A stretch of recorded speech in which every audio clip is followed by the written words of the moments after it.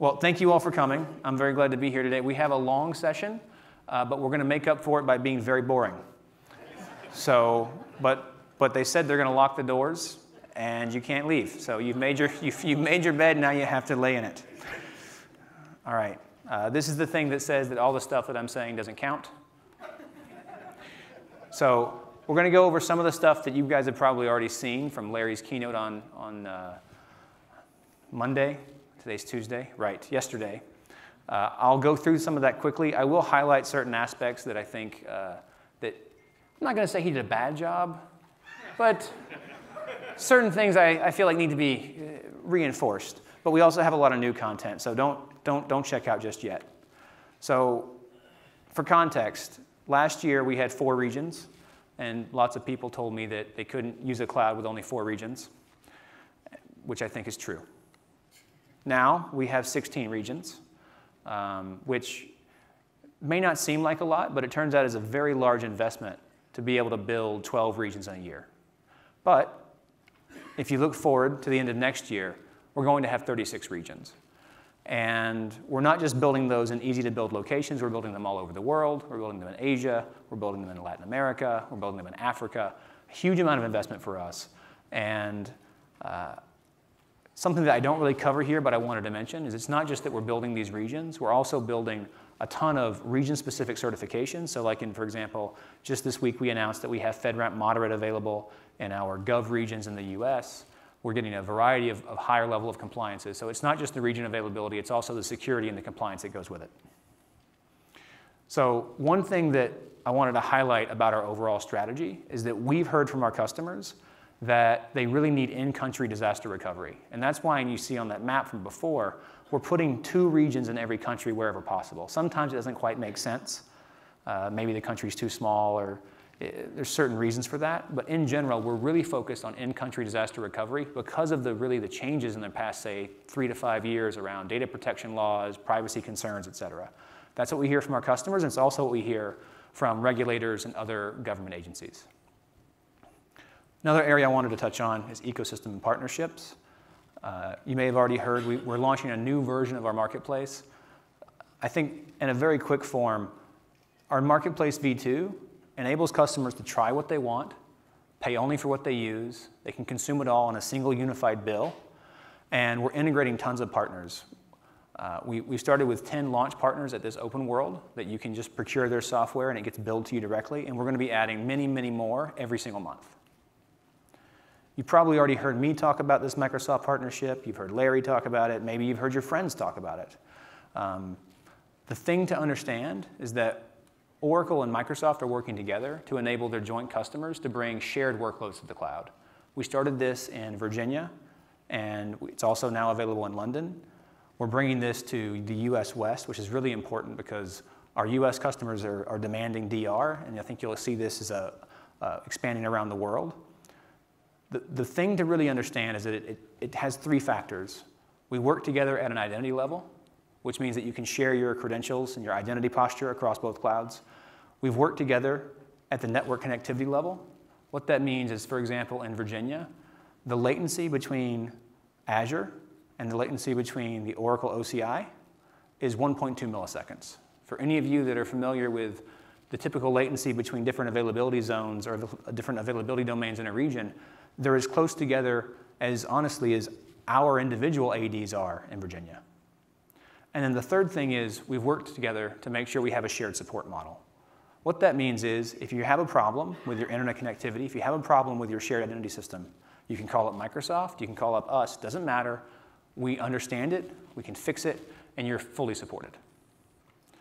Another big announcement is our new partnership with VMware. So the thing to understand about this is we're really focused on enabling the most demanding customers to be able to move their most exacting workloads from on-prem into our cloud. To do that, our customers told us they need full administrative control. What we built is we built the fundamental bare metal capability you're all familiar with, and we're also adding pervasive layer 2 virtualization that enables the actual VMware stack to run natively on top of our infrastructure. When you combine that with a management service that we're deploying that makes it easy to deploy the service, upgrade it, patch it, et cetera, you can now, as a customer, take your VMware estate, You can burst it to the cloud. You can manage from your cloud estate from on-prem, et cetera. It's very, very seamless. And that's exactly what our customers have been telling us they want. So just as a quick summary, because everyone likes a big pile of logos, the thing to understand here is that we're not just focused on any single vertical, right? We're going after different databases. We're going after different analytics and ML and HPC offerings. Across the entire stack, we're working with as many partners as possible to make sure their software works really well on top of Oracle Cloud Infrastructure. It's certified, it's supported, and it's available in our marketplace, ideally as a bring-your-own-license version and as a license-included version. So this is something I'm personally very, very passionate about. It's truly elastic infrastructure.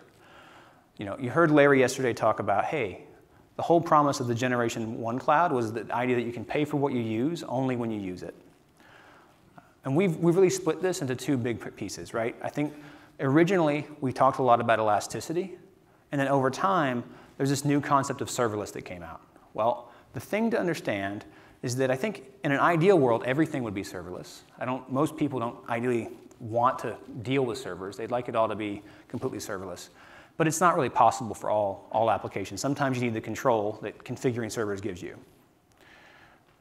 When you actually look at what most of our competitors offer, the reality is that there are serverless offerings that have a lot of limitations. And then there are elastic offerings that in many ways are just not very elastic. So as an example, if you actually go to something like, say, RDS, and you spin up a 4-core MySQL cluster, and you decide that you want to have an 8-core MySQL cluster, what you do is you push a button, and that's really nice, and then you get 5 to 10 minutes of downtime while it reconfigures your database. Now, that's better than doing it yourself and maybe taking hours of downtime, but it's not the same level of seamless experience that we provide with the Autonomous Database. More importantly, I want to talk to you about elasticity. So the standard, kind of the gold standard in compute these days is you get these fixed shape VMs, right? You pick the amount of memory and RAM, they're packaged together. It feels a bit like you're going to the store, you know, and you're having to choose from small, medium, and large t-shirts, and you put one on and it never quite fits right. What we believe is that all of your clothes should be completely custom fitted. We think it should match exactly the needs that you have. And so what we're doing is we're launching a completely new way to think about compute and block storage. So what we believe is when you pick a compute instance, you should just pick the number of cores you want. You should pick the amount of memory that you want associated with that. And you should pay only for the stuff that you're using. In addition, you should be able to online resize that. If you want to add more cores, you just add them. If you want to take them away, you can take them away. If you want to increase your memory, you should be able to do that, all while your VM is still running. And that's what we're building. The same thing is true for storage. We don't believe that you should have to pick between one of 5 or 6 volume types up front to decide if you want it on a hard drive or if you want it on an SSD. Do you have to guess how many IOPS you need up front? We think that's a bad idea. Instead, what we believe is that you should be able to pick some storage that you want, and you should be able to have a very simple selection of the performance level. Now, the good thing is, after you do that, you can dynamically change your performance level. This is something that's very exciting, and I'll actually show you a demonstration of in a minute. This is going to be available in a couple of months, but we've already built this technology.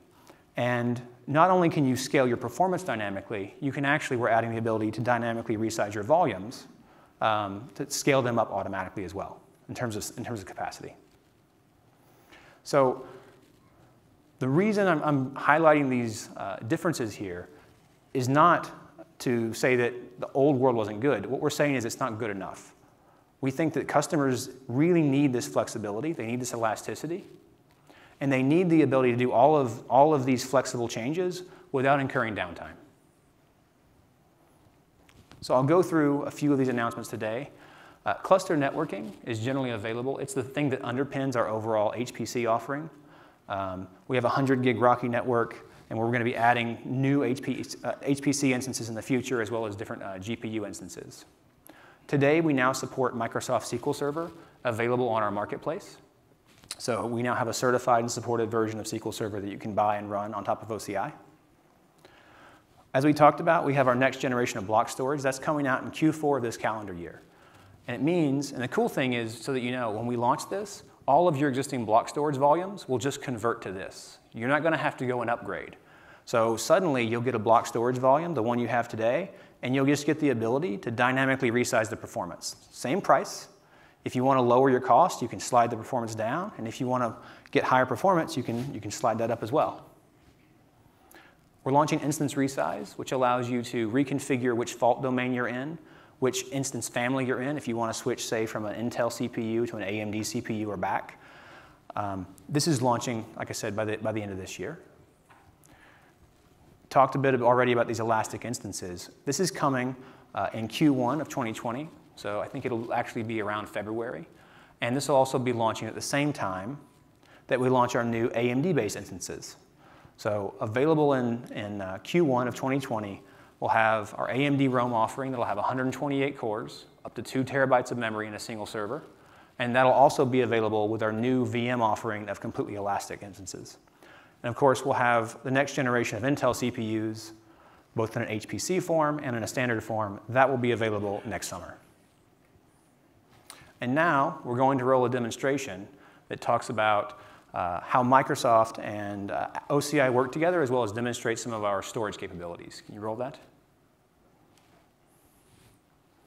I will now show you a demo of several new exciting features we've recently launched. This demo is based on a fictional retail e-commerce company running a website that sells a variety of items. Their company has launched a Black Friday sale across their site, and their total orders have spiked 4x in response to the deals. Before diving into the details of the new services, I'll give you a brief overview of the site architecture. The e-commerce site uses a multi-cloud architecture made possible by our partnership with Microsoft. We have services running on Oracle Cloud Infrastructure combined with a few services in Azure. Notably, our new Gen 2 block storage is where we have stored our critical transaction information, which I'll talk about in more detail.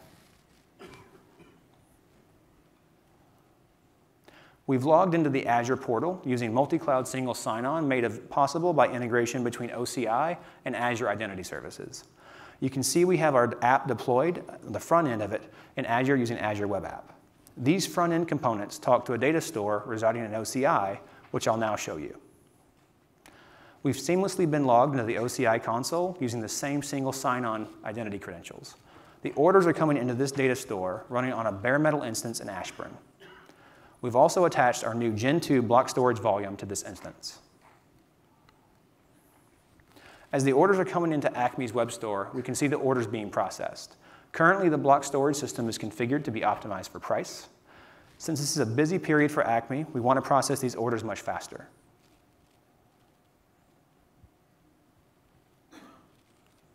We can simply go back to the OCI console and dynamically configure the volume performance. You can see we have gone from only 3,000 IOPS to 35,000 IOPS, a 12x increase in performance. We simply submit the request, and without any downtime or interruption to the orders, we've increased our performance. This seems simple, but on competitor clouds, this would require an outage and hours of copying data between different volume types. Going back to the portal where orders are being processed, we can see that the orders are now being processed 4x faster compared to the cost-optimized configuration. This is a simple demonstration that shows the real-world value of our new block storage infrastructure, as well as our Microsoft Interconnect.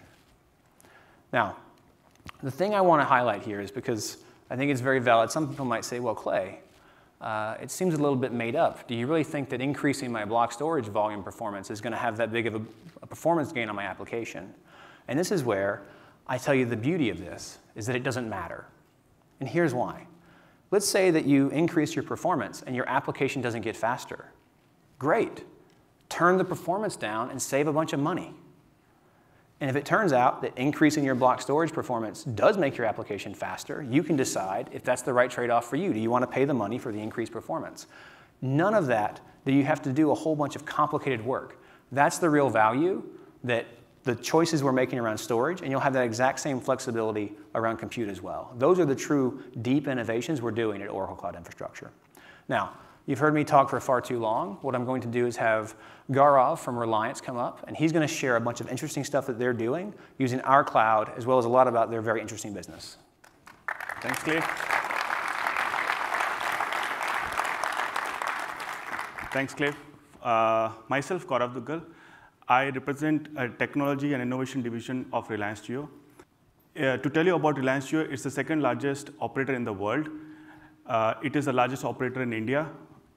We handle around 350 plus million customers, which is, I think, 10 to 12% more than the total US population.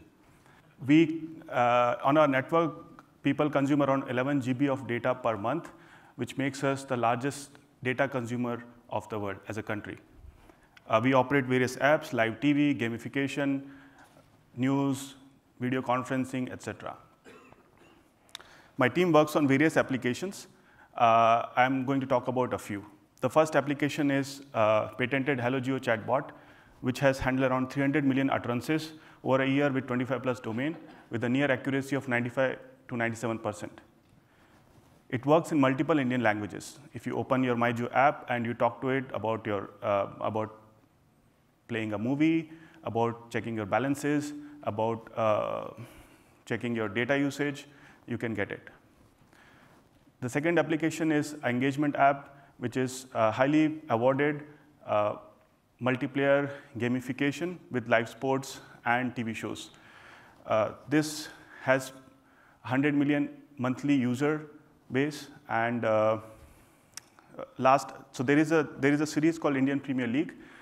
We are cricket fascinated nation, so we held this competition, and we had around 155 million users interacting with our app. We hold various brand engagements inside this Engage platform. The third one is our video conferencing app, which is JioMeet, where people can conference from any device, anytime, anywhere. It's an end-to-end unified collaboration platform with chat, audio, video, and web interfaces. Few machine learning initiatives which my team works on is speech to text. We have around 100 million trainable parameters that gets optimized per iteration. The benefits of using Oracle is 2 to 2.5x because of NIC connected clustered GPUs, which is not available in another cloud providers. There's another application we have is text to speech. These are all for Indian languages. The speech to text, text to speech is available for English languages by other cloud providers, but for Indian languages, they barely serve us.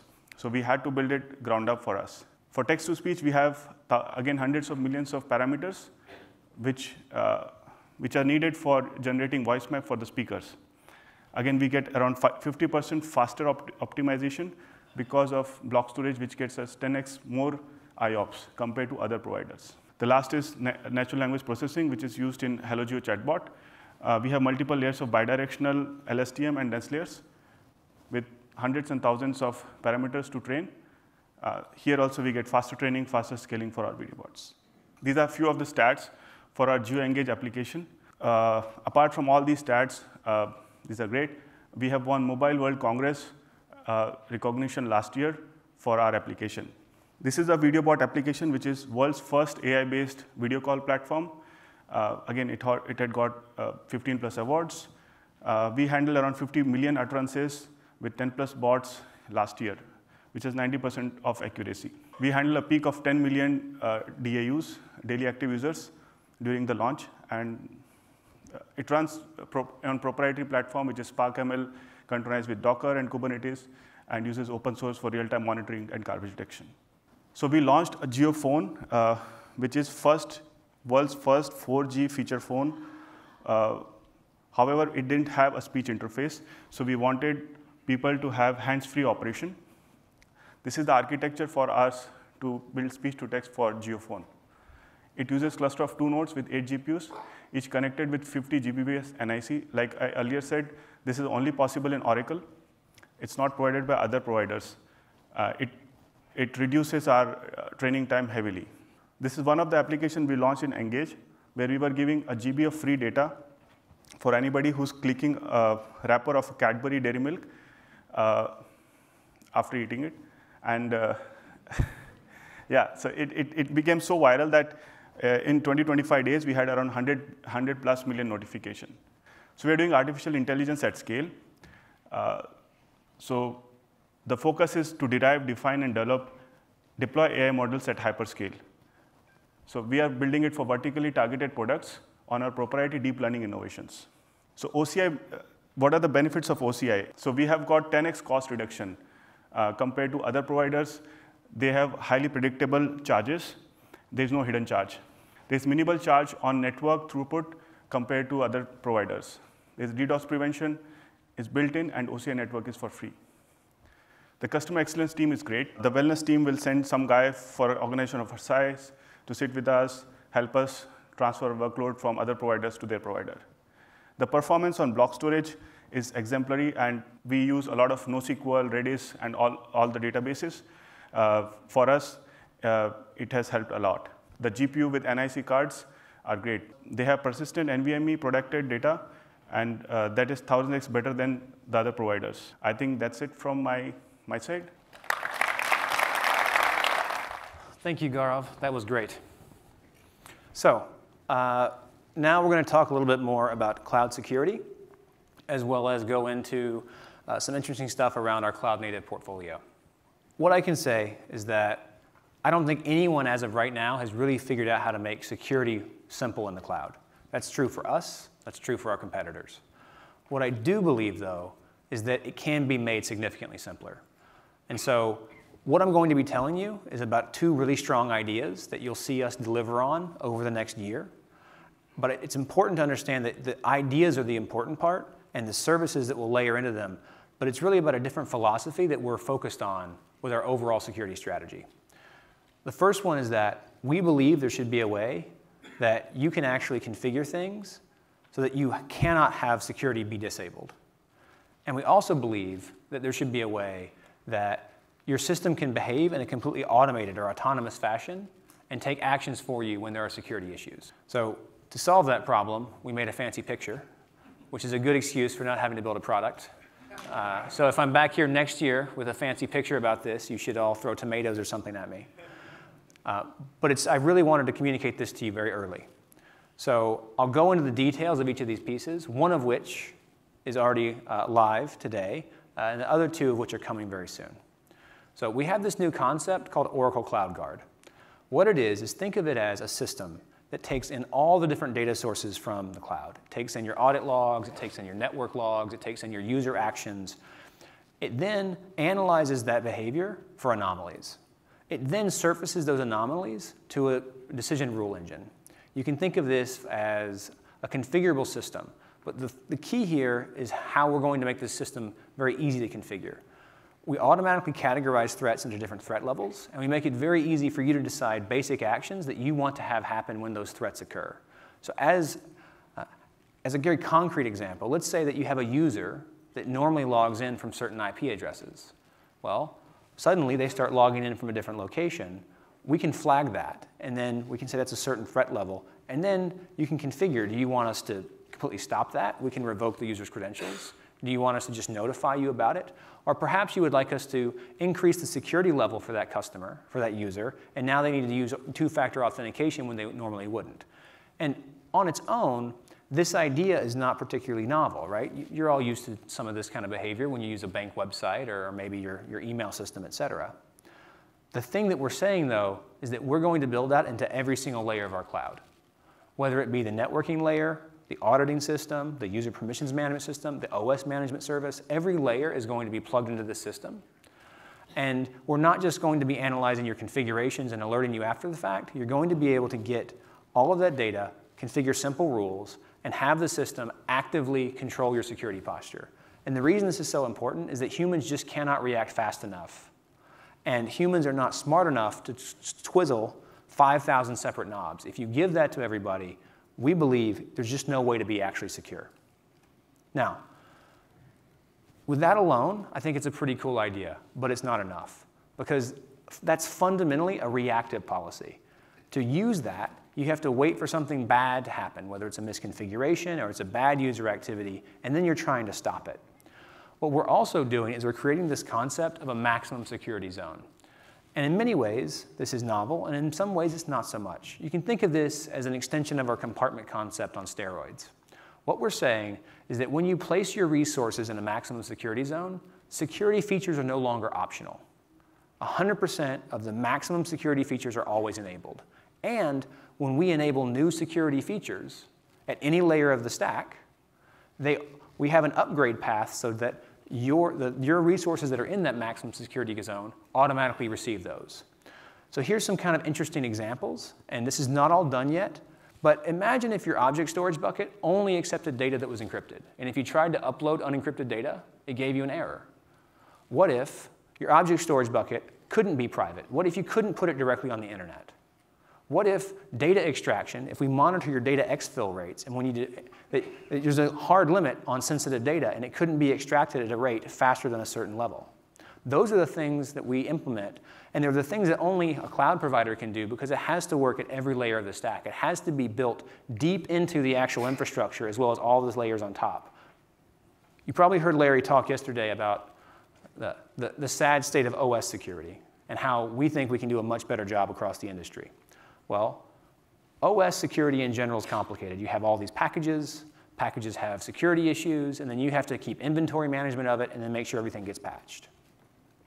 Instead, what we believe is that your operating system should be autonomous. It should actually keep track of itself. You should have a centralized management service, which we're calling our OS management service, that keeps track of these things.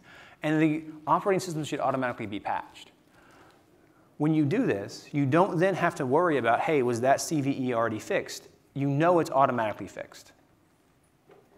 So the combination of these three ideas, the Oracle Cloud Guard, the Oracle Maximum Security Zone, combined with the power of autonomous Linux, we believe is going to be very, very powerful for creating really the most secure cloud available anywhere.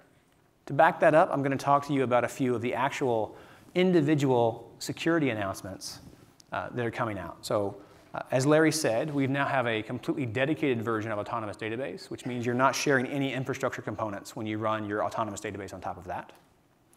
He also talked about Oracle Data Safe yesterday, which really enables the easy ability to analyze your Oracle database security posture, control it, as well as make it very easy to make sure that you can create test databases that have PII already masked, et cetera. We launched, which is available now, our dedicated VM host, which gives you all the flexibility of VMs, but with the added security that bare metal offerings give you. The other thing to understand here is that it's very, very seamless to set these up. You mostly just say, hey, I want this stuff to be launched on a dedicated host. Your VMs get placed there automatically, and you just pay for the underlying host that you're using. What will be available by the end of the year is the OS management service that also acts as a part of this autonomous Linux story. This keeps track of more than just Oracle Linux. It keeps track of multiple OSs. Right now, we're only focusing on Linux, but we'll actually have Windows support coming very soon. It enables K-Splice and real-time patching for multiple Linux OSs, not just Oracle Linux. This is going to be a very powerful service that many of our customers want to use. So coming out in the very beginning of 2020 is our unified logging service. This is going to bring together all of the important information you get out of our audit systems. It lets customers upload completely custom logs, as well as do analytics and searching capability on top. And this is also where we're going to add our security and incident event management functionality into our logging service as well. We're launching a new secrets management service that will be available in the beginning of 2020. This is built on top of our HSM-backed key management service. And really, I always get confused about the difference between keys and secrets. And secrets are the things that you need to log into places. You kind of need them back as plain text. And so, in an ideal world, you would have no secrets. You just have keys stored in a KMS. But then we live in the real world where you need some secrets. I know I have my own secrets. And we need somewhere to put them. And so you should put them in a secret management service. Come on, this is more interactive. It's a long talk. That's the best I've got, okay? I'm not a comedian. So we have a lot of enhancements for our key management service as well. We're introducing a virtual vault, which is a very low-cost version of our dedicated HSM. So today, the KMS option we have gives each customer a dedicated HSM behind the scenes. We're offering a virtual vault where customers can share that. And the reason we're doing this is that we believe that every single customer should have access to our KMS. You shouldn't have to pay any money, and we'll actually be introducing this at a very, very low price, also known as free, such that you can at least get your one virtual vault that enables you to integrate with all of our services with your own user-controlled keys without having to pay money. We have some important web application firewall enhancements. So there's some interesting stuff that that's happening around our ability to propagate and protect against issues that are happening all over the world. I think more importantly, it's more important that we have this out-of-the-box migration of open source mod security rules. A lot of our customers have been telling us it's very important to them. And then a few individual enhancements in our overall network security. So we just recently launched granular network security lists. I struggle saying this is a feature. It's almost more like an embarrassment that we didn't have this before. But now you can address at the individual VNIC level your security list rather than having to address them at the entire subnet level. We have private endpoints, which is going to enable very flexible adaptations. This is important for our internal services, but it's also important for our marketplace customers, where as a third party, you can now attach to someone's virtual network. Obviously, they have to grant the access. It makes it very easy for you to build a service that can attach your endpoint into someone's virtual network without having to integrate over the public internet. And then, of course, we also want to add IPsec encryption to our Fast Connect offering. So that's a bit about our security enhancements. Now I'm going to talk about some of our cloud-native services. And then, of course, we'll have another amazing demo where someone does stuff and I talk. What is our position on cloud-native? Well, cloud-native is an amorphous term that's not very well defined. But one thing we do believe is that when people are building cloud-native apps, they really care about having openness and the ability to run their application in the cloud, as well as having a nice development platform on-prem, and also being able to take their applications from one cloud provider to the other. To do that, here's a nice graphic that kind of shows the dedication that we have at Oracle to that openness. So when you look at, say, for example, take our serverless offering, right? We have our function service that's now launched, but we didn't just launch a function service. We also created an open source project that enables customers to run those functions on a different cloud provider, or more commonly, it also allows you to run those functions on-premise, to run them on top of Kubernetes yourself, or to run them on your laptop. For example, with our orchestration service, we have a resource manager. Instead of building our own configuration management language, we chose to partner with Terraform to use the same standard syntax everyone's already using for multi-cloud deployments, and we built a service that enables the easy administration and access and control and management of that in our cloud. So here's an amazing architecture diagram where you stack boxes on top of each other. The main thing to understand is that all of these things we put on this box are things that we either have available today or that will be available in the next 3 quarters. So I'll go into more details about each, but really, if you were to talk to me, a couple of years ago, we didn't have a lot of these basic building blocks.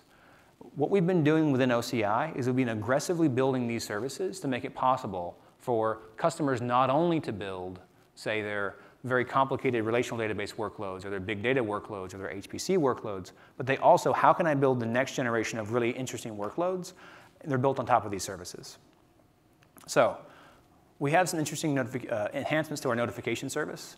Most importantly here, we have HTTPS webhook integration as well as automatic integration with your own pre-built ticketing tools with things like Jira and Slack, et cetera. That's because most people use notifications to notify themselves, and they would like that to be, I don't know, in one of the tools they use rather than, hey, you got an email, there's a problem. We're announcing our API gateway. This is available by the end of this year. You can think of this, there's many different ways to use the API gateway, but most commonly it's, hey, I have some functions, I want to expose those to the internet. I don't want to have to write my own service from scratch. Can I just put your API gateway in front of that? The answer to that is, well, yes, of course you can. You can also use our API gateway to front your own application, whether it's written on top of VMs or containers or however you want to do it. Our API gateway supports all those use cases. We have some enhancements to our function service. Most notably, it's more integrations, including integrations with our Oracle Integration Cloud, which is an extension platform for our software as a service. That makes it very easy when you consume our SaaS products to be able to extend that using functions as well. We have a Cloud Shell coming out very early in 2020. Not particularly novel, but when you log into the OCI console, wouldn't it be nice if you could just get a terminal that had all of the tools pre-installed, you had some built-in storage that would keep your scripts around, you can use it as an operational tool, or you can use it to just try out a tutorial online?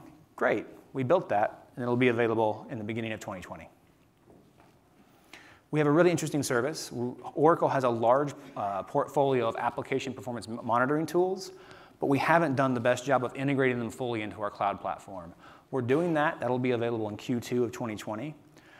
And the cool part is this is very easy to instrument, right? You just deploy it alongside your different stacks. You can use it in the cloud. It also supports APM functionality with your on-prem applications as well.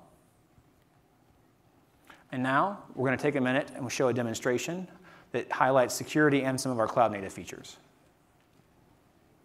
We will now demonstrate pre-configured security functionality offered by OCI to easily protect your web applications and automatically engage your operations teams to threats. We have an internet-facing retail web application built on Oracle Kubernetes Engine. OKE makes it easy for customers to reliably build, deploy, and manage cloud-native microservices. We'll now select an item, enter the required information, and place the order. We've received an application error message. The error message is displaying personally identifiable information about shoppers and other transaction details. This application is not following security best practices and is also leaking internal architectural details. A curious attacker can easily use this method to get access to sensitive data. We'll use the OCI Web Application Firewall to protect this application and prevent this type of information leakage. OCI WAF is a security cloud service that enforces security best practices and protects your application. We'll go into the OCI console and deploy WAF in front of this web app. Provide the domain name, IP address of the app, and select all the pre-configured rules that apply to web applications. And then we deploy it. Once that's done, our application is instantly more secure from hundreds of vulnerabilities such as cross-site scripting, PII leakage such as credit card and social security numbers, and much more.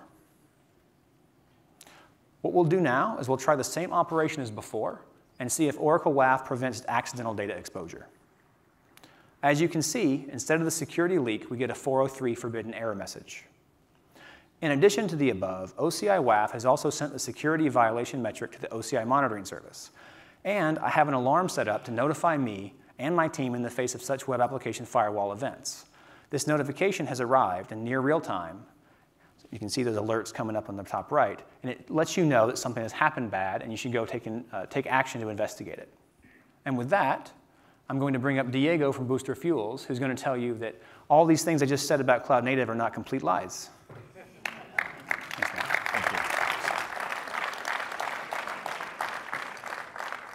Thank you, Clay. Good afternoon. I am Diego Neto, co-founder and CTO of Booster Fuels, where we are reinventing the way energy is being delivered. We're a gas station on wheels. And if you don't mind, raise your hand if you've heard of Booster Fuels before today. Okay. All right, for my marketer in the audience, that was about 50%. We're working on it. So what makes this interesting? Booster uses OCI. Specifically, we were early adopters. Being a cloud-native company, born 4.5 years ago, we went straight to containers in 2016 and then realized the need for orchestration. We did not want to do orchestration manually, but we did in the early days, and we realized that in order to provide value to our business, we needed to focus on pumping gas, not scaling our cloud.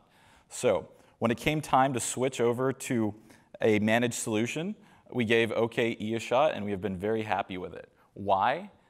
Clay touched on it, but the desire to have more openness inside of the cloud-native land, I think, is a really, really compelling argument. And Functions is doing it really well. So why do we need to be cloud-native? Because this is really hard. Delivering gas is very difficult. We even created a bunch of slides with boxes and called it an operating system so you can see how hard it is. But the truth is, we're not just moving electrons around on the internet. We are taking physical atoms and putting it into your vehicle. And so we needed the right partner so that we could focus on providing value to our customers. Our customers love us. We have people that have not gone to a gas station in over 3 years. For some of our corporate campuses that desire to offer this service as a perk, they'll even subsidize a portion of the price per gallon on a specific day, and effectively for less than the price of a bubbly drink per employee per month, you're getting a real tangible perk that has meaningful impact on people's lives. They can avoid going to the gas station and pick up their kids from daycare sooner.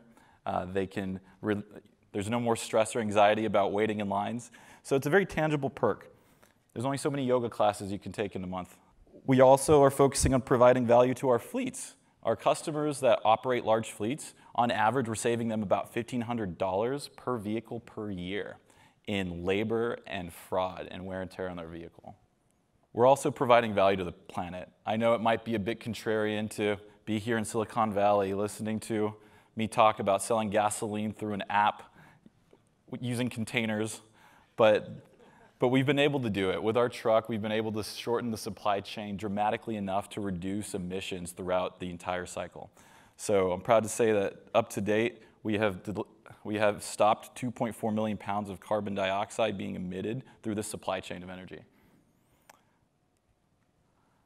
Before we go to where we want to go next, there was a video I wanted to queue up and play that shows how the system works. Can we pull that up? I saw a cute little purple truck driving on the highway. I was very curious about it. And when I found out what they do, which is bring the gas station to people, I just decided I can do that too. Technology is a very vital role in what I do. As a customer, you can just open up your phone, open up the app, order gas by dropping a PIN, and the technology that we use allows me to then see that PIN. Once I'm done giving that person a boost, then everybody's happy. The technology in the trucks allows me to cut down the number of things that I need to do manually in the fueling process, which helps me focus on the things I want to focus on. Sustainability, what it means to me is doing my part on the planet. Our whole fleet is carbon neutral, and so every boost that I do saves 1.4 pounds of CO2. When I am doing my boost every day, I feel valuable to the planet, and I feel wonderful knowing that I'm giving time back to Booster customers, because I have a son and I know what it's like to miss your family, and me giving you a boost is helping with that. My name is Janae Spain, and I'm a service professional at Booster Fuels.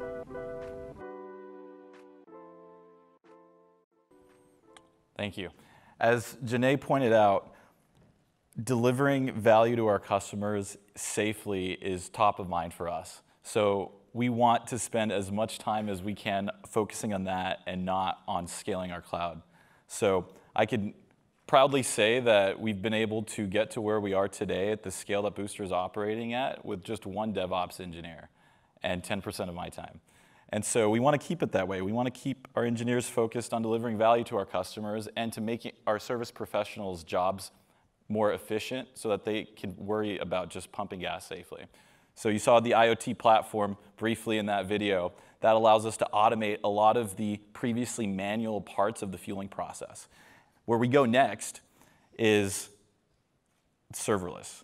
So right now we're working on operations research, and we want to take our workloads that are going to be running all of our fancy algorithms that tell our trucks where to go next. We want to run them entirely serverless so that we don't have to worry about expanding our Kubernetes cluster, because we really don't know precisely what the demand is going to be, and we don't want to incur that overhead.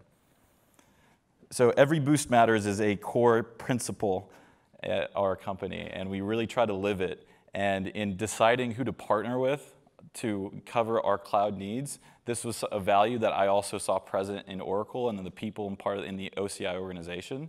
So thank you for your time.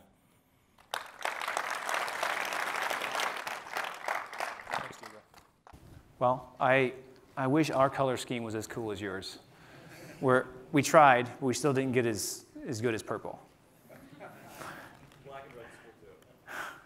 We're not black and red anymore. We are something, redwood. It looks like trees. All right. I have one more section to go through. I want to talk about our overall data platform, have another demonstration, and then we have some very exciting things to hear from some of our partners and other customers at Oracle. So sometimes I find it helpful when I have to create these slides. I take a step back and I look at our overall portfolio, and I'm surprised by where we've actually gotten to and where we've achieved in the past few years.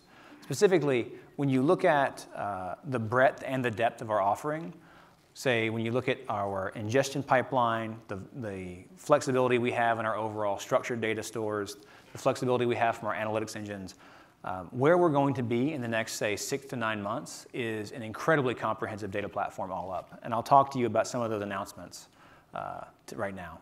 So we launched a streaming service about a year ago. And we told lots of people that our plan was we were going to make it Kafka compatible. And then either nobody questioned it or they just assumed I was lying. But it turns out that we actually are making it Kafka compatible. And we're now actually in a limited availability release today, and it'll be out by the end of this year. And really the idea is we have a complete web interface that you can use for our streaming service. But you can now attach our same multi-tenant, large-scale streaming service directly to your virtual network. You attach it on a private endpoint. It speaks Kafka. You just change the configuration of your Kafka client, and you just use the service. I'm very excited about that. It's a huge amount of investment we've made, a lot of it hard engineering work, to really, you see the commitment we have around giving our customers the choice and the flexibility and the openness such that you can use our service or you can use Kafka, but we'll take care of the operations for you. There's a new big data service we have coming out. This is a Cloudera compatible Hadoop service. It'll be out by the end of this year. And really it's about fully integrated into OCI. How do we have a really first-class Hadoop experience that enables customers to migrate from typically their Cloudera or Hortonworks distribution on-prem into our cloud. We have a very exciting new data flow service. This is our serverless Spark service. It'll be coming out in the very first quarter of next year. I actually have a demo that touches on this, but doesn't highlight it very much. This is very exciting. You take your Apache Spark jobs, you submit them. You don't have to pay anything. You don't have to run a Spark cluster. We run all of that for you behind the scenes. You can store all of your data in Object Store. It processes it, get the results stored back in Object Store. It's a very, very exciting service that actually very complements some of our other services. Our data catalog service. So we're now all taking all this data, we're shoving it into the cloud. We have log files here, we have structured data, we have unstructured data. How do you keep track of it all? As you make derivations of this data, what do you know the lineage of that data? Where did it come from? What is PII, what's not? Well, we now have a new data catalog service that allows you to record this information, but it also does discovery for you. So if instead you're like me, and you have a giant room full of random stuff and you don't know what it is, you can think of the data catalog as this amazing person who goes in, looks in your room, figures out all the stuff you have, and then sorts it into where it's supposed to go. So it's both for upfront curation as well as after the fact discovery. We have a very interesting data science service. We acquired a company a while ago called datascience.com, and we've now fully integrated their data science portfolio into our Oracle Cloud Infrastructure. I have a demo that will showcase some of this data science functionality. This new service will be available in Q1 of 2020. We have a database migration service that's coming out very soon. This is built on top of our world-leading Golden Gate and data integrator technology. Think of this as you attach this to your network. It can do online migration of databases from on-premise into the cloud, or you can move from different sources to other destinations. You can go from sources that aren't Oracle to Oracle. You can go from Oracle to other destinations. It's a very exciting service. It'll be available in Q1 of 2020. We have a data integration service. So it turns out that people, instead of just migrating their databases, sometimes they want to do transformations as well. We used to call this stuff ETL, but that's now out of style, and we use the word data integration instead. This is a service that makes it very simple for you to do, whether it's batch moves or integration between your OLTP database and you want to extract some of those tables into your data warehouse, et cetera. This is a service that manages all that for you and operates that in your completely private virtual network. We have an Oracle MySQL service that's coming out in Q2 of 2020. This is going to have all of the expected features you would find, HA availability, scale up, high availability, scale up, scale down, scale out, et cetera. It's very exciting. And I think even more exciting is this Oracle MySQL Analytics service, which is a new service that attaches to that Oracle MySQL service and provides incredible query capability by a fully integrated in-memory cluster analytics engine that goes right beside it. And what we're finding is that this often offers up to 100x performance improvement for analytics type workloads compared to the standard MySQL engine. And now we're going to roll a data platform demo. This scenario is the same retailer we saw before, Top Shelf. Credit card fraud is a growing concern for them, and they want to prevent fraud at checkout time before they've shipped any products. Their retail website is already running an OCI. They are taking advantage of the Oracle Cloud Data Platform services to use machine learning to infer fraud in real time.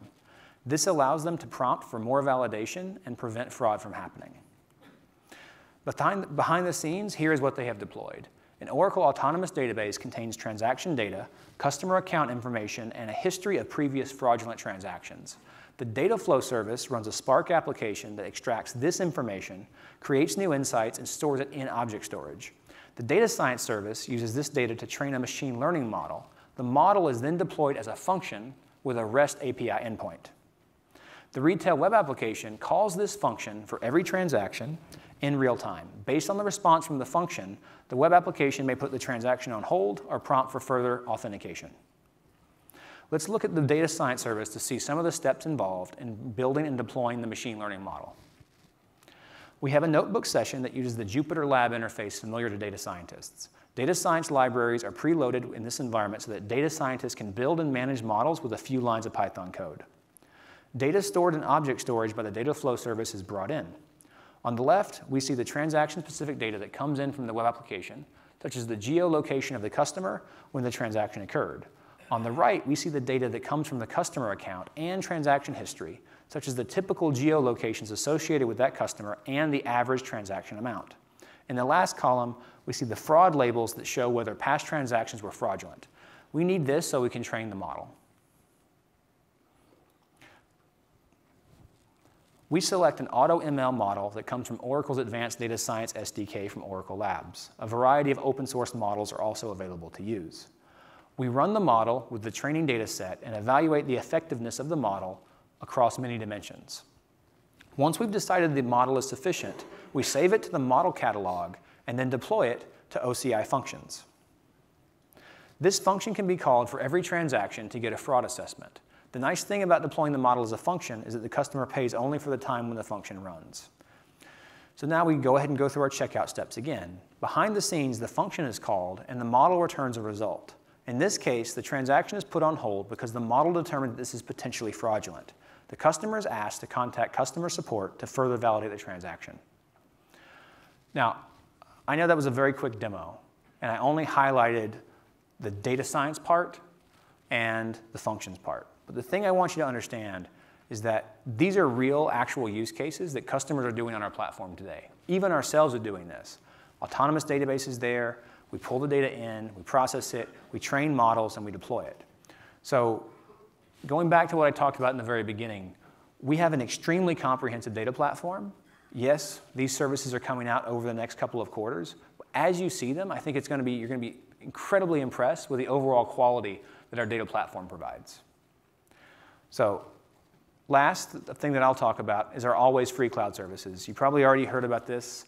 You saw some people taking pictures of other keynote slides. I'll show it to you again, don't worry.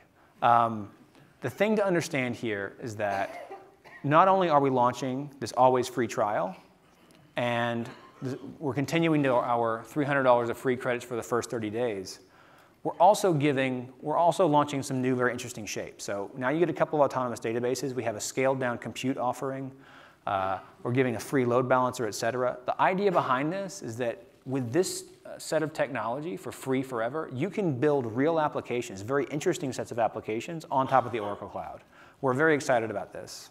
It really is for everybody. We're doing this. We're giving this away to developers in schools. We're giving it away to everybody out there who wants it. You just do our normal sign-up process, and you get these free forever. There's an image, which apparently if you take a picture of that, then you get a link. It turns out links are hard and pictures are easier. I'm a little bit out of date. Now, I would like to bring up Dinesh from Infosys, who's going to talk to you a bit about some of the very interesting stuff they're doing, as well as some interesting things that some of his customers are doing as well. Please welcome Dinesh. Thank you, Clay.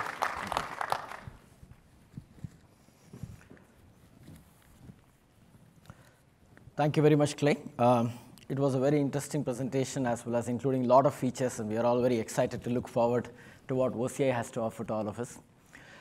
Very good afternoon, ladies and gentlemen. Myself, Dinesh Rao. I'm the Global Head of Enterprise Application Services at Infosys. Today, we're going to talk about our OCI credentials, as well as what we've done in the journey. See, if you really look at most of our customer base today, are really going through an imperative of the entire digital transformation. This digital transformation is actually driving a business outcomes towards moving organization becoming more agile and more nimble, really looking at newer business models. looking at how do we declutter the entire the business landscape that we have built, try and reduce the operational expenses so that the financial capital can be used at embracing newer technology, try and reduce the IT structure, if you will. In some sense, trying to lead the organizations towards moving more towards being more connected and alive enterprises so that they could self-heal as well as react to what happens around in the market. And we believe, when we really look at what OCI has to offer to us, is really a core and a key enabling platform for us to really help us enable this journey for a lot of our customers that we really look forward to. So having said this, today, what we're going to do is, broadly, we're going to talk about our practice, our key insights, our learning, and as well as have one of our customers come and talk to us as to what it meant for them to really take a journey along with us, right? So at Infosys, we have been with Oracle for over 20 years now. We've worked across the entire large spectrum of Oracle, from one end of the spectrum to the business consulting on the Oracle Labs, to the other spectrum of doing technology as well as database. We've also been partner of choice in terms of doing a lot of business transformation programs across most of the industry segments and have a very varied experience along with that. But what this brings to the table is the 20 years of our hard-earned credibility in knowing what Oracle applications do, what their technology footprint is, and what it takes for us to really help a very seamless migration journey towards the OCI, right? So in addition to that, what I believe, there are 3 to 4 things one needs to really worry about from our experience in terms of really taking through this journey. Number one, every instance of the migration is very unique, has its own nuances. Now here is where we, along with the Oracle, come together to bring in our complementary strengths to make sure that we put together a very optimized solution architecture, a very clearly laid out migration strategy so that the migration into the OCI would be very seamless and then you would really meet time to the market that you promised. Currently, we have over 30 plus engagements in flight. We have a lot of learnings from these engagements. What we have done is we've invested in building accelerators, tools, as well as a lot of aspects of AI into making sure that the assurance parts are actually automated as well. This helps bring down the total cost of ownership by over 30 to 35%, and most importantly, meet the timelines that we normally agree to. That was the second one. The third element that we need to really look at is we were the first MSP partner with Oracle. What this brings to the table is a very unique joint partnership for us to make sure that we bundle all the licenses, your hardware costs, as well as services, and help you create newer commercial constructs in the way you want to really embark on this OCI journey, which is quite important. And I see a lot of customers asking as to, would it be a CapEx, would it be an OpEx, would I need to really spend more money, and etc. And I think here there would be a very unique commercial construct for you to really look at how do you really embark on this journey. Last but not the least to me is the human capital. We've invested a lot in terms of really building new talent, in terms of certifying more people on the OCI platform as well as on the Oracle. And then hence, this human capital, along with all the other 3 aspects that I talked about, would help you to really get through a seamless OCI migration. Now, with these 4 in mind, as well as a lot of experience that we have across the industry segments, we've had quite a few successes in the recent past in terms of doing a very successful migration as well. So at this time, I would like to invite over one of our esteemed customer, Mangesh Theo, who is the head of corporate systems at our customer TIA, over onto the stage to just share some of his thoughts and words about how this whole journey went about. Thank you, Mangesh. Thank you, guys. So as soon as I climbed the stage, I guess it made it evident that I come from financial services from the East Coast, buttoned up. After seeing Diego and seeing Gaurav walk on, I think I made it very clear. I come from financial services, East Coast, 100-year-old company. But nonetheless, we do make investments in innovations. We do put in technology. We still make sure the lives of people are made more easier. So I have to thank Oracle for all the help we had for making this journey to the cloud, for moved our corporate accounting systems into the cloud, which in a financial services industry to do a step of this kind is quite bold, especially knowing security is always a concern. So one of the good fun facts is from concept to contract to cloud was about a 16-month journey. 2/3 was consumed by contract. That's how the lawyers took most of the money. We technologists, we just managed to get things in the cloud. So I know we'll have talk about the solution we put in place. Yeah. So you went through a very successful journey of financial transformation very recently. Would you share some thoughts on why did you in fact even start off on this journey of transformation? So like I said, although we are a 100-year-old company, we still like technology, we like innovation. So one of the couple of big and very important things, like one is scalability. Life is full of acquisitions now. So as you acquire companies, you want to make sure they're integrated. You want to make sure your solutions are scalable. The second thing is reliability, right? So on-prem, you have not much to fall back on unless you have a huge HA and everything else where you spend a lot of money. So that's the other piece, which is making sure that we are on reliability. Security was another thing, OS, database, look for all vulnerabilities, patch them as often as you need to. Network security, all of that, we could make sure that becomes Oracle's headache. So that's another aspect of thinking there. And then finally, to borrow a line from Larry yesterday, we wanted all of this and we wanted to pay less. So we certainly wanted to reduce our TCO significantly as we embark this journey. So a couple of the drivers that made us go there, and also the strategy, right? So organizations are looking at getting off their on-prem and making either a private cloud or going on a public cloud. So that strategy also, we want to make sure that we don't fall back in that place. So that was sort of some of the drivers that we... Yeah, those are fantastic drivers. So you having lived through this journey and then gone through this, if people here in the room really want to embark on this journey, what do you think are some of your learnings and key success factors that you want to share that somebody needs to keep in mind as we really embark on such journey? So it's all about relationships. It's funny that I say that, but it's the relationship and the partnership with Oracle, partnership with Infosys that made us get this journey easier. A couple of things that we need to look at is, it's going to cloud is not always going to be cheaper unless you do it right. That's one thing which we all have to understand. There are numerous autonomous capabilities which, at the pace that they're being introduced, it's sometimes if you don't have the right people whom you're talking to, you don't really know that's available to you, and you don't avail of them, and you sort of have that capabilities left out, and we don't make the best of your. The other piece is, security is certainly a concern all over. So we made sure, especially in our industry, cyber teams are very active. They want to make sure that it's all secure. Encryption, you heard Clay talk about KMS. I think that's a very important aspect for us. We want to make sure that, and it's funny, the Infosys guys actually had a hard time getting through our cyber guys because they wanted a payload to be encrypted at the point of where it leaves the on-prem, had to be encrypted all through. The tunnels had to be encrypted. Finally, of course, on the Oracle's OCI side, we had object storage as well as the databases fully encrypted, so that was not an issue. So these are some things which I think in the whole thing about big journey to cloud, we kind of sort of not pay attention at, and I think that's some things which we did a good job in making sure that we reach those outcomes. Yeah. And of course, we paid less.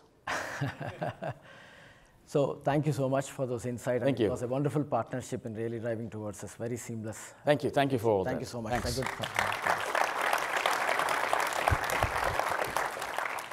So at this stage, I want to welcome Mettu Rao, who is a principal cloud architect with Infosys for over 20 years. He's going to share with you folks on what our OCI journey has been, what are our key capabilities that we have built, tools and accelerators, and then what we've invested towards easing this journey. Thank you. Thank you. Thank you. Good afternoon, everyone. So at Infosys, not only we offer migrating the applications onto Oracle Cloud, but what you see today, the business drivers for reducing the run cost, running your applications and reducing the cost.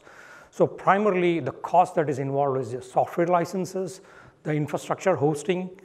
These are the most expensive items, for your run services. So what we do is, we have an offerings from Infosys side to, reduce your run cost, comprising of optimizing your application and database licenses. Like, let me just quote you an example how we were able to optimize for one of a leading bank.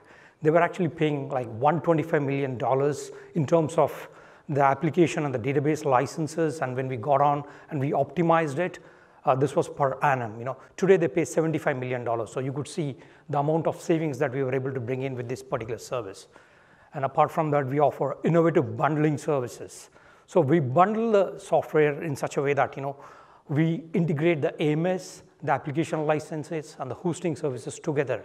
So that way, we could reduce the cost for the customers. And then we help you to migrate your applications to Oracle Cloud Infrastructure, migrate your workloads. The beauty about migrating these workloads to OCI is very transparent to business. Business would not have any problem because we're trying to do a lift and shift of these applications, whether it's an EBS, PeopleSoft, OBIEE, JD Edwards, or you name it, all the enterprise applications, we do it lift and shift. No impact to the business, but then you're going to save your cost. That's the beauty about it. Like, we give a committed saving to the tune of 30 to 40% to our customers. And then added to it, we are modernizing the applications. So what happens is, we were able to do, high performance, migrating to OCI. Then your cloning is going to be faster. Your response time is going to be very faster. Your batch jobs are going to run much, much faster. I'm actually going to take you to a couple of slides where we capture the metrics, comparing the workloads running on premises and the moment we have migrated to OCI without doing any business transformation. Just it runs like a charm. I'm going to show you in subsequent slides. Well, so now you could actually look at this, the capabilities that we have built. When we try to compare your on-premises workload versus when I've migrated to OCI, so since we have built a lot of accelerators, tooling, so that, the value that we have built, if you compare it to your left-hand side where you're on premises, where you have a huge facilities like for your data center cost and stuff like that, your hardware, and then your software cost, then patching, everything is automated. With the accelerators that have been created by Infosys in coordination with Oracle, there's a lot of value that we are creating. You could see that value that we have done and see the overall operating cost, how we are able to substantially reduce. And as you see, when these workloads get migrated to OCI, we bring in a lot of scalability, agility, license optimization, very important thing, reduce the IT cost, fewer skill sets that are required because of the tune of automation that we have brought in on OCI. Well, so if you look at this, this is the real-time metrics that we have run from a pretty large manufacturing customer where we have migrated their large EBS workload, EBS ASAP workload, and we are trying to compare the metrics, for this specific business process, a PO extract process, that we just ran on premises. And the same workload that has been run on OCI after migration, we could see to the tune of 35%, in the performance improvement. Nothing has been done from all we did is just migrated the workload onto OCI, and then, very successfully, you could see the metrics out of it and comparing the similar, the hardware on the on-premises onto OCI. So that's the magic OCI is doing today. This is a very interesting slide. You got to take a look at this. So what happens is total cost of ownership. OCI is giving you the savings in terms of like if I try to run a same database workload on an OCI compared to other leading cloud providers, I could save 50% upfront running a database. The reason is there's a core factor. The core factor of OCI is 0.04. And the core factor of other leading cloud providers is 1. So what it means is for a same workload, if I have to run on an OCI, straight away upfront, I'm going to save 50%. So that's the magic. In terms of performance, real application clusters, as you guys are all aware, real application clusters is primarily meant for high performance and high redundancy. The full capability, full certification is available only on Oracle Cloud Infrastructure compared to any other cloud. And then you also have ExaCloud Services, which is an engineered system only available in order to run an enterprise-grade application. Today, what is available is only OCI. You cannot run a rack on competitor or the leading cloud providers out there. Another important factor, we have actually taken and done a stress test of OLTP transaction. We took a similar VM size of OCI, and then a leading provider. And we used Oracle stress testing slop tool. We ran a similar transaction, and what we found is like OCI is close to 88 times faster in terms of running a database workloads.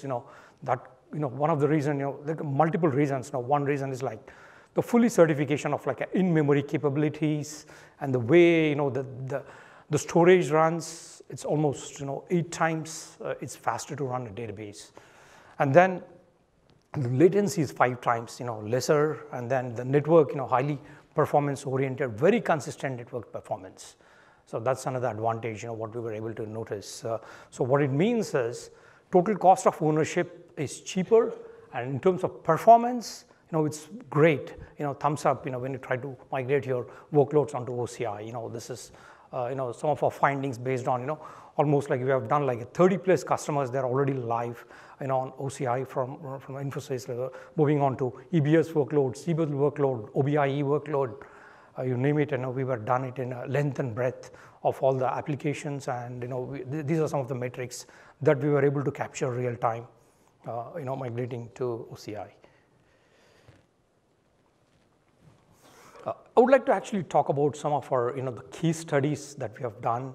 So the case study, what you're seeing here is from one of our leading manufacturing customer, very, more than a $10 billion turnover company, Fortune 500, and they are specialized in motor manufacturing. What we did is we migrated their EBS landscape. 16 weeks end to end, we were able to migrate them. This was one of the largest migration that we did 2 years back. These guys are live on OCI for past 2 years. EBS, a 6 terabyte, ASCP, 12 terabyte, Discoverer, about 20 terabyte, and then some of the non-Oracle workloads that we were able to migrate. And end to end, we did an assessment, we did an infrastructure mapping, we migrated their all non-production environments, we migrated the production environment, we migrated their disasters, setting up in Ashburn and then the Phoenix data centers, provided the redundancy, and they had an ExaCloud service. And some of the metrics which I've shown you in the previous slide are actually from this specific client here. They're very happy, and they've decided migrate their entire workload onto OCI, and they want to actually hive off their data center that they have currently.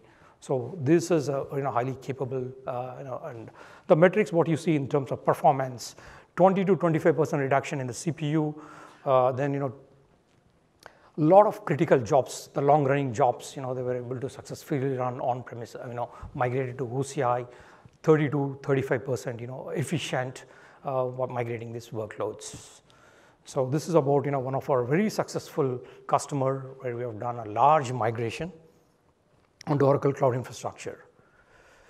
This is our architecture, where we migrated them to, ExaCloud service. They have an EBS, ASCP, just to showcase the entire landscape, how it looked when it is on OCI, in terms of a storage, in terms of, the VMs, the ExaCloud service, and then the integrations that we have used. This is another financial, TIA, where, we work very closely with Mangesh under his leadership. And we migrated, thank you Mangesh, choosing us, and it was a great successful project. So we migrated the financial application, PeopleSoft, and then it's not only the lift and shift. What we did is we actually upgraded the People Tools environment, we upgraded the financial PUM, everything on Oracle Cloud, and then what we did is we actually put their integrations. We have implemented OIC, and then the Fusion Accounting Hub was in parallel was getting implemented. So we have migrated the financial PeopleSoft, OIC, all the integrations on premises onto the SaaS, successfully put this OIC, and then communicating with PeopleSoft, all the internal and external interfaces. And then the beauty about this is, they are a financial organization. And what they said is, we don't want you to, we don't want to have any dependency with our IT organization. Can you run this as a SaaS? Today, I have a Workday, I have a Salesforce, and all they do is they give me a capability of browser access and some of the integrations. I don't want to mess with all the security and stuff like that. So we said, yes, we can work with you guys. And then, if you see here, We have executed this whole of this migration as a SaaS-like management on OCI. What it means is Infosys, we do a end-to-end, turnkey solution. What we did is we take care of, the WAF, vulnerability management. We do the penetration testing, patch management, endpoint security, IAM resources, logging, monitoring. Everything is controlled by Infosys. As a managed services, we do the administration of the application. We manage their OS. We manage their databases. We manage their vulnerability, we manage their intrusion detection, and then we work if there's any alerts, we let them know so that and we give them the access for some kind of a monitoring, whatever they need it, and this is going very, very successfully. Web application firewall is in place. We have an MFA, and there's a very stringent norms, like Mangesh has said. We have to pass through that, and we have to make them, we have to put them in a very good humor. So that's what it is. So over to Clay.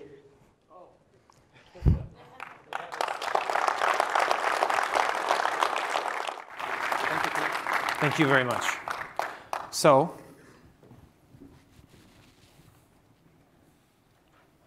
I really appreciate all of you coming.